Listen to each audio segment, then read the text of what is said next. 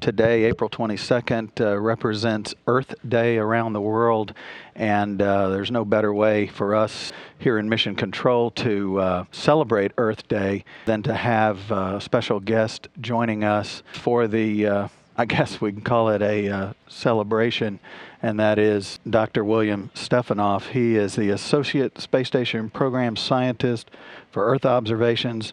You're also the lead for Earth Science and Remote Sensing Unit here at the Johnson Space Center. Welcome, Will. Thanks, Kyle. It's good to have you here.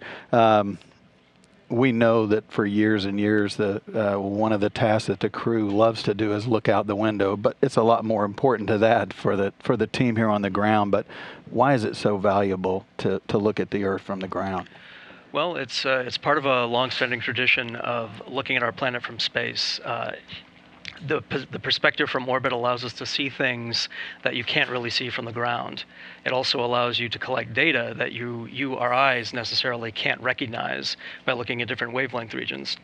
And also it enables us to collect data over remote parts of the Earth on a very regular basis that might be impossible or difficult to get out on the ground to actually take specific samples or specimens or measurements of. Right. So talk a little bit about the different kinds of cameras. We see Earth views all the time, obviously, but talk to us about the different kind of cameras, the sensors that are aboard the space station right now that are pointed down or looking at us here on the Earth. Okay. Right now, I'm going to focus on the NASA sensors, although our international partners also have their own systems on board. Well, I'll start on the exterior of the station. What you're looking at right now is the Japanese experiment module and its exposed facility. And if you follow the Canadian arm at the bottom of the image out to its end, and then look pretty much straight up towards the top of the photo, you see a white box that looks like its front is cut out. Right. And there's a sort of a mylar-wrapped instrument package in there. Inside that instrument package sits the HICO, the hyperspectral imager for the coastal ocean. And that is a sensor that is specifically tasked, as its name suggests, on looking at oceanic processes along the coasts. It's a hyperspectral sensor, which means it looks at a large portion of the electromagnetic spectrum, broader than our own eyes can see, but it chops that spectrum up into 128 different little slices.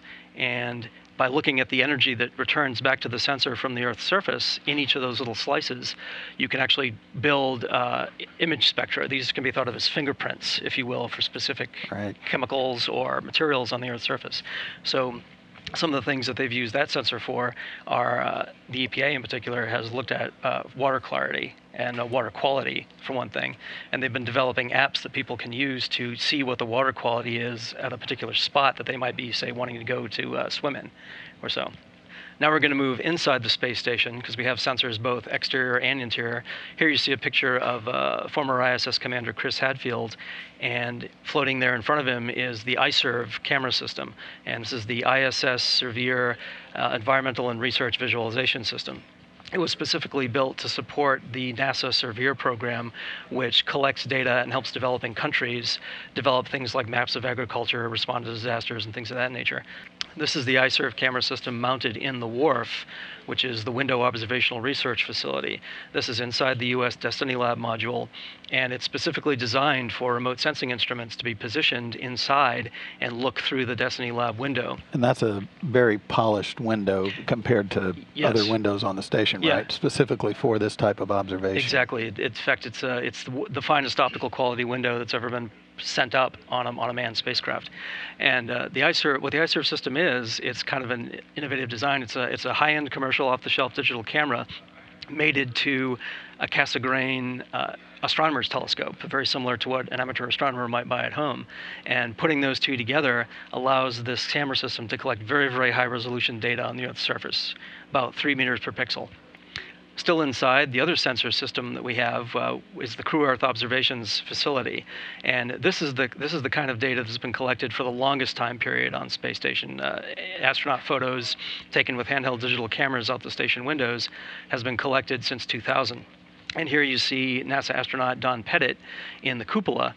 And he actually has a dual camera system that he rigged up where he's taking infrared data with one camera and visible wavelength data with the other camera. And so all these systems put together enable the ISS to collect a wide variety of data for a number of different surface processes. We're also going to have, actually going up this year, being installed this year, 2 new sensors, the CAT system, the Cloud Aerosol Transport System, and the ISS Rapid Scat system. And what CATS will do, it's an atmospheric sensor, and what it does is uses a laser system to look at aerosol concentrations in the Earth's atmosphere, and that relates directly to climate change investigations. It provides data useful for determining how much energy is absorbed by the atmosphere and reflected back into space. The Rapid Scat system looks at the sea surface, looks at wind patterns on the sea surface, and that also gets back to looking at how, in a warming global climate, how surface circulation patterns change. Well, now you've talked a little bit about some of the instrumentation on this station, but let's talk now about, maybe show us or talk to us about some examples of what we've learned thanks to some of those instruments on the station. Okay. This slide, what you're seeing right now, this is a HICO scene of Galveston Bay. And fortunately, JSC is just off the edge of the image there. We're not quite there yet, but the Greater Galveston Bay system. And like I mentioned earlier, this kind of data is being used by groups like the EPA, also other groups, particularly a group that I lead here at JSC, looking at regional climate change and hazard and potential sustainability issues for the center itself. This is a hyperspectral sensor, but right now you're looking at a visible camera, sort of a visible wavelength view. Right. So it's more intuitive to our eyes. But if you go into that, each pixel on that image, you can pull out spectra that's useful for looking at things like I said, water turbidity or presence of algae, certain bacteria, different chemical constituents in plants, all things that are useful for looking at how climate reacts to different changes. Right. This is a image on the right taken by the I-SERV camera system during floods during 2013 that happened up in Calgary, Canada.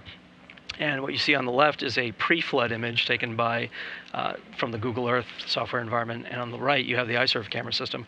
And this was data collected in response to this hazard event, and the data was sent directly to the Canadian response agencies for use in their mapping of the flooded areas, and sending aid to the proper parts of Calgary. And this is actually an activity that all of the NASA ISS sensors, including some of the international partner sensors, are engaged in as part of the International Disaster Charter, where if there's a global natural hazard that takes place, the ISS sensors, if they can collect data that is then given to the people in those countries for their use in their hazard response. And this is a image sequence taken by the Crew Earth Observations Facility, the handheld digital cameras, of the Uppsala Glacier in South America.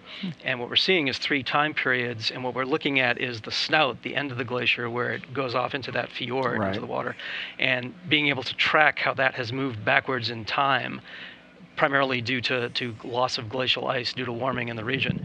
And these images were all taken at the same season, so we can control that we're not just looking at a seasonal variation, we're actually seeing actual retreat of that glacier over time. Well, there are obviously other Earth observing spacecraft up there, satellites and such, but are there advantages? Obviously there are, but can you talk a little bit about the advantages that we have with the systems on the station compared to those? Sure. Well, the main advantage right now is in the ISS orbit itself.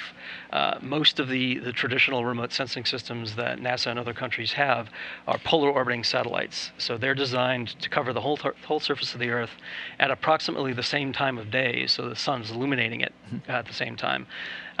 And what this does, for most of these satellites, that means you only go over the same spot on the Earth about every 2 weeks or so. That's changing with pointable sensors now and sensor constellations. Right. But that's really good for developing a nice regular time series of data. But if you're interested in taking data at other times of day, where you're looking at things that don't happen to happen at the time the sensor passes over, you can't really get that with these sensors. What the ISS does, because of its inclined equatorial orbit, it has the capability to pass over different spots of the Earth between 52 north and 52 south latitude at different times of day or night.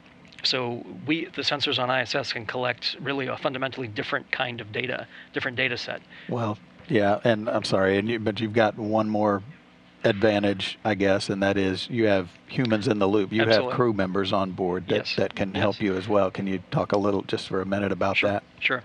Yeah, the ISS is a unique remote sensing platform in that there are humans on it. And so what that gives you the ability to do is serendipity, basically. The crew can look out the window and see something happening and take imagery of it, just decide on the spot to take imagery of it, where all of the automated sensors, the ground commanded sensors, they get a daily set of targets that they're uplinked to them, and they collect data whether there's something going on or not. The crew can also look out the window and say, all right, we're taking a shot of this particular image that's flooded, but it's completely cloud covered. We're not going to get any data. So they can decide, well, there's no point in taking that image, whereas the automated sensor will take the data regardless. So it gives you that added human in the loop ability to respond immediately to something that's unfolding. Well, Will, I appreciate it. We all appreciate you stopping by on this special day, Earth Day 2014. My pleasure. And we really appreciate you coming by. Thank you.